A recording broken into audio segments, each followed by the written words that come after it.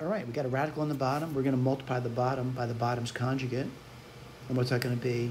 1 plus the root of 2. If you multiply the bottom by 1 plus root 2, you multiply the top by 1 plus root 2. What do you get over there? Well, 1 times 1 plus root 2, this is the top, is 1 plus root 2. If you do the bottom, let's go through that, you would get 1 plus root 2, and then you get minus root 2. I'm using the distributive property multiplication, by the way. Then you get minus 2. What do you get on top? 1 plus root 2. What do you get on bottom? Well, the root 2's in the middle disappear, and 1 minus 2 is minus 1. So what do you get over here? Minus 1 minus root 2. I'll put a box on that. I'll look at the answer key and see if we got the same answer. We're good to go to the next question. Thank you.